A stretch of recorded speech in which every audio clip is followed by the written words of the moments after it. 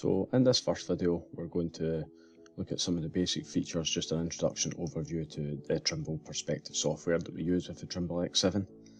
So when you open the Perspective software, what you're meted with is the project screen. So you can see here we already have a project within the Perspective software. Gives you the name, some information, 35 stations, number of images, registration sets and the date. 3 dots here, we can delete it, we can edit it, we can change the name and we can merge it. So if we have other scans, we have other scan projects, we have the option to merge multiple projects into one project. Over on the right hand side we can import, so we can actually import TDX files, Trimble Data Exchange, and there is the option to create a new project to start a new job. What I'm going to do here is I'm going to open this existing project. So on the right hand side we have some tools which we'll go through, and on the left hand side we have some visualization aids. Up the top you'll see we've got the name of the project, 3-bar icon here will allow us to go in just to look at some of the settings. Just to the right of that here we have the icon for the instrument. You'll see a red cross through this at the moment, which means we're not connected. Just tap that icon there, it will show me connections available. So if we have a Wi-Fi connection to one of our scanners, that's all available there. So I'll connect to the scanner. If it's a scanner you've previously used, it should connect up itself automatically. You may just have to check that the Wi-Fi is turned on the device that you're using. So once we're connected, we'll see here that we have this is illuminated in green. We can tap that again, I can see some of the settings. So we have our Wi-Fi here, it's telling us our battery, and we also have our storage indicated for the SD card. It will tell you the number of scans left based on the settings you have in here. If we want here, we can go into settings, or similarly, if we go through the icons here, we can go into the same settings. So I'll just take you through those some of the settings here. So general settings, we can turn on sounds, unlock the station leveling. One down here we have is the scan display filter. So one of the options we have to view is we can play by the nearest number of scans. So here you can select the amount of scans you want it to be, so it can be the nearest 10 scans to your position, nearest 5 scans in this case. Unix basic units here, coordinate displays, decimal places, images. So you have the number of images, you can turn this on 15 images or 30 images per scan, and we have the opportunity to create a panorama creation, just a preview panorama. So this won't do any blending or anything like that, that will be done on the final export, so it's just a preview image. You can turn that on here, and then the scanner. So this is just an enhanced settings of what we've seen earlier. You can go in and change Wi-Fi settings. We also have storage here, so we have opportunity to erase all the scans from our SD card on the unit. We can format. So over here we have the reports tab. So under this, the first one you have is diagnostics. So you can run a diagnostics check in the X7, which will just check all the components, make sure they're working correctly, and it will flag up any problems that you may have. You also have the option there to view the last diagnostics report created. The next one is a field calibration, so you can get it to undertake a full calibration. Although it does do a calibration prior to every scan, you can get it to do it here, and you can check the last calibration. The good thing about running the field calibration is it will give you a calibration report if that's something you require. Down here you have the ability to turn off the self-leveling, so we can turn off the self-level compensator if you're on a moving object, for instance a boat. Instrument LED colouring, if you don't need the colours on, you can turn them off here.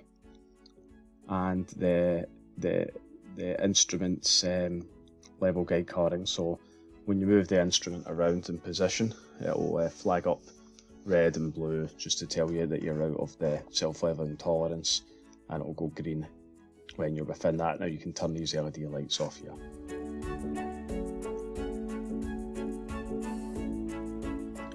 So we're just going to look at some of the visual settings here. So you have some tools here for rotate,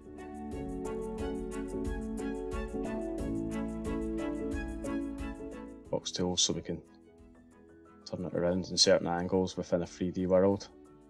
If we click that off, it'll take us back into a 2D view. One here we have for fit screen, and then we have our set views, so view from the top, from the left, from the right, etc. This one here is for visuals, so we can turn visibility on, turn visibility off. We can also view stations by time. So again, this will be our proximity setting that we set by 5, so it'll be the last 5 stations within this project, or we can do it by proximity. So you can say the proximity to scan 33, and it will give you the closest 5 scans to scan 33. Make everything visible, you can turn that back on again. So if we select this icon here, we'll see some different aids we have here just for visual. So we can turn this one on and off. This will just give us the full cloud or an outline cloud. We can also change the point size, so we can move that up and down. Turn stations on and off, station labels on and off. This one here is for our annotations that we can add on. I'll show you that later. And then in here we can change it in terms of the colorization of the cloud. So we can do it by scan color, we can do it by true color if you've done generated the color from images, intensity, elevation there, or registration set. You also have the ability to turn the grid on and off and change your background if you want to change it from black to white.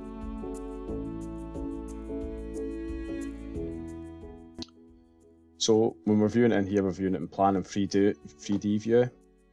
Down in the bottom left here, we can also go into our station view. And we now have some different options on here for what we can view and what we can visualize. Up in the top here, we can flick it between different station views. Bottom one here, if we have taken images, is we can turn on and off the images. You'll see here that there's been no blending done here. These images are just previewed panoramas that were created. And click down the bottom again to go back into plan view. So some of the things we have on the right hand side on our tools, the first one is our stations. So in here we can see all the stations we have selected. We can actually turn them on and off individually here. Drop down will give us some more information here, so we can select it to view it. If we need to open the registration tool command, we can do that from here, or we can just view some of the details about this particular scan.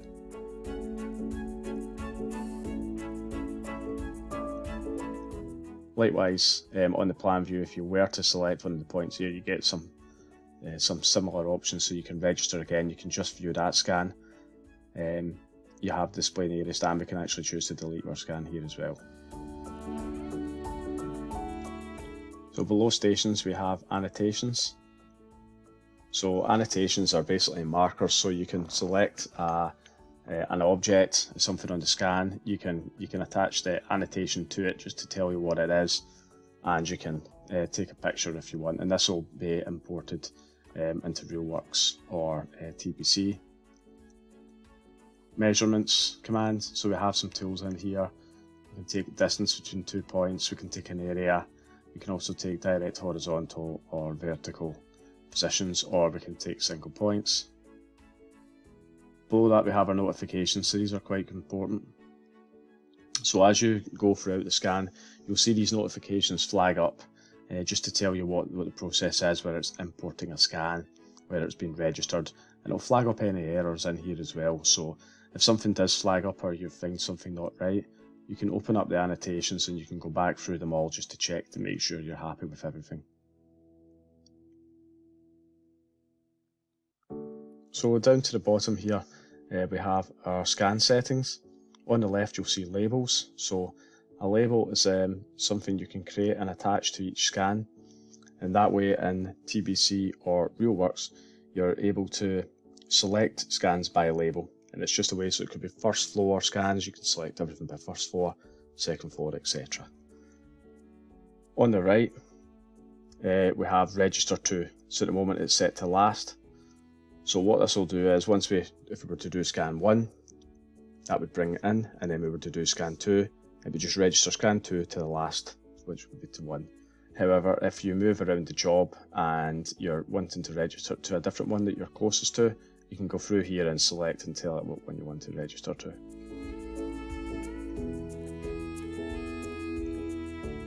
Under this bar here, if we hit the up arrow, we now have the options to change our scan settings. So this is done by selecting time, so you have the option to go for a 2-minute scan, 4, 7 or 15. Depending on what scan you choose, the point spacing will change and the number of points. So under a 2-minute scan, it will be 11 mil at 10 meters. In a standard setting, if we go to the 4-minute scan, 5 mil at 10 meters. So you'll notice that once we get to 4-minute scans, we do have the option to move to high sensitivity. And that will increase or decrease the point spacing.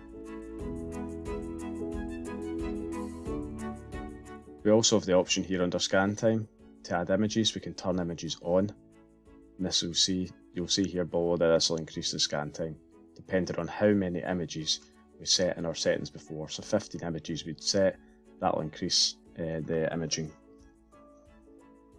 time for imaging to 1 minute. We can also set HDR, which again will increase the time. White balance, you have some options here. You can leave it to automatic, cloudy, sunny, fluorescent or incandescent. If we tap the little image icon to the left, again it brings up the pop-up with more emphasis on the images. Once that's complete, then to start your scan, you're simply pressing Start Scan.